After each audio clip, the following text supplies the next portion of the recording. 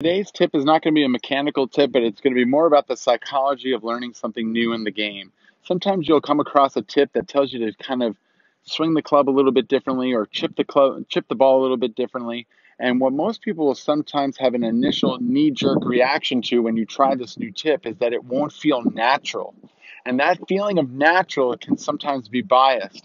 A great quote that I got from my mentor, Jim McLean, out of the 8-Step Swing book was that the feeling of natural just means it's something that you're used to doing. It doesn't mean it's necessarily correct. So a lot of times when we take something that you're doing currently that's not being as successful and we kind of give you a different way of doing it, it's going to feel a little bit unnatural at first, but that's okay.